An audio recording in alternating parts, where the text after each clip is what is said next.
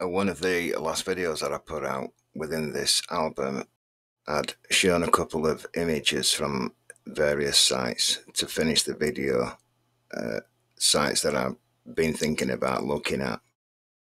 I said that at the end of the video. One of them was this here, this site that we're going to look at throughout this entire video only. There's a few different areas, that begin with cave, Disilka, cave, Despica, all this. I'm not sure how you pronounce it.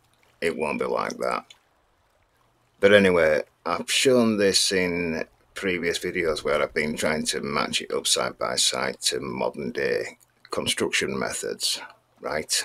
Almost like it ran down the center of a skyscraper, but yet it's side on. But I didn't really know what it looked like outside, so I'm going to show you a lot of images from outside and running all the way through this thing. I have got some modern day examples. I've not spent too long to find something exact. I spent long enough just to give you an idea, right, of how this may have been put together in the past. Obviously, from what I see, it must have been a pre-flood structure that's gone under the ocean, completely covered in silt. I don't know. But when you look at this thing, even the side walls, they will line up perfectly, right, from side to side. Not only that, but you see the green tinge that's running all through it. Now, I always feel that that's something to do with high mineral content in something like copper or iron, bronze, something like that. And over time, it's just mineralizing out of the rock. Almost like 90% of the metal has actually gone, but because it went under the ocean, or through some volcanic event, but definitely must have gone through water, the rest of it has just almost formed a perfect imprint shell of what it and how it was built. The technique that they used, yeah, maybe.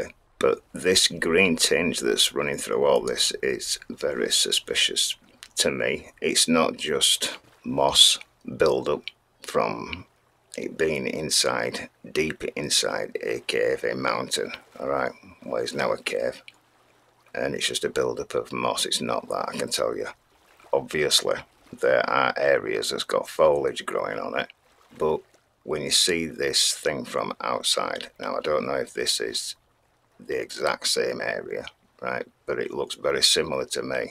The first thing that I notice is that for those people that think that this would have been carved as dwellings, well, there's just no way that you would come to an area like this with so much above you, so much weight, rock above you, and carve out thin walls like that running through into the rock by 20, 30, 40 feet and expect thin walls like that to hold the entire weight up above you. So clearly that's just ridiculous thinking, utter nonsense.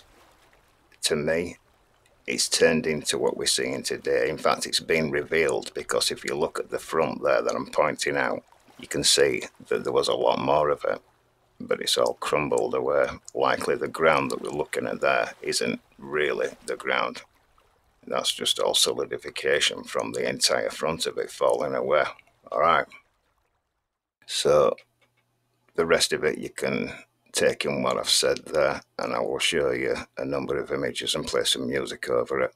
It's an interesting site, is this one.